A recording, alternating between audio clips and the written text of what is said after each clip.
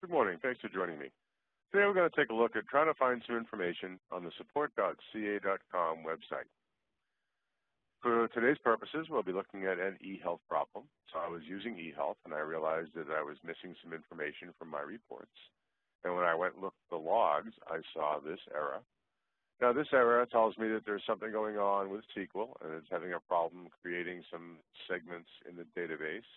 And we also see that there's an Oracle error. Now, Oracle errors are really good for searching on because they're keywords in most issues, so that would be a good place to start. So let's take that error and let's log into support.ca.com. We're actually on the CA homepage, so we'll just go to support, CA Support Online. Alternatively, you could just go to support.ca.com and it would bring you to the same place. Once we get here, we'd like to go ahead and log in. You will get better results in your search if you're logged in.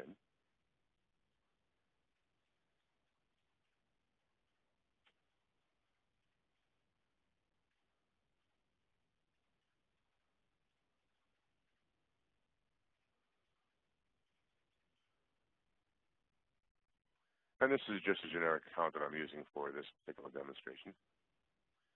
So now that we know that we've got an Oracle error, the first thing I'd like to do is go and look at the documentation for the product that I'm working with. Today, as I mentioned, we're working with eHealth. So we'll go here and we'll go to documentation.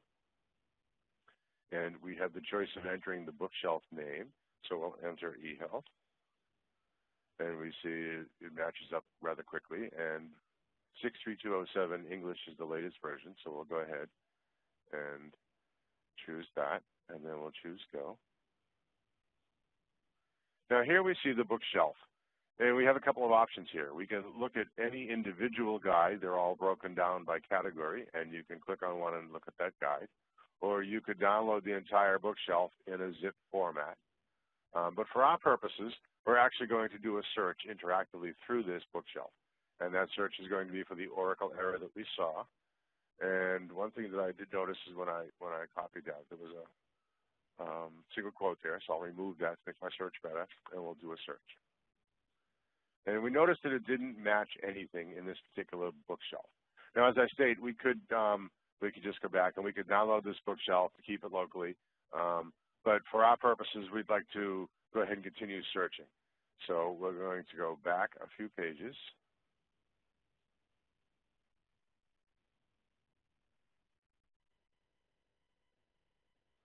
We'll go back to Support Online, and we'll do a search here, which gives me the search on the other page was in context. We'll only search within the bookshelf that we were on. But here on the main support page, the search will be a greatest search. So, and remember that we do have that single quote there. And let's see what we get on a match for this one. So searching on just the Oracle error on the actual support homepage, we see we get a rather larger group. We've got 6 results. And the first one talks about Oracle message for that particular error. And it mentions a legacy knowledge base. So let's go and see what we've got there. And report failure is due to the Oracle's unable to allocate. So this looks really good. This is an exact match on the problem. And there's the exact solution to fix that problem. And so that's pretty good.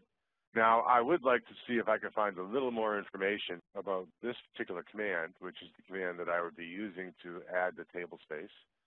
So let me go back here and search again. And this time I'll search on the command rather than the error.